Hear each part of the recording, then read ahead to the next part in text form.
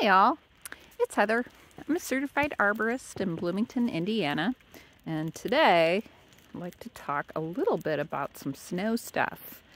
So, yeah, it's our late January storm, and one thing I think a lot of people are tempted to do is to knock the snow off their evergreens, especially when it's heavy. But really, we don't want to do that because by brushing them off, we can actually cause more breakage than if we left them alone.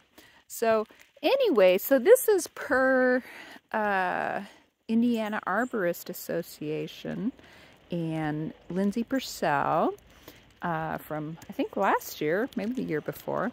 But anyways, so even though you might be tempted, just leave those evergreens alone, and this is hopefully going to go away pretty soon.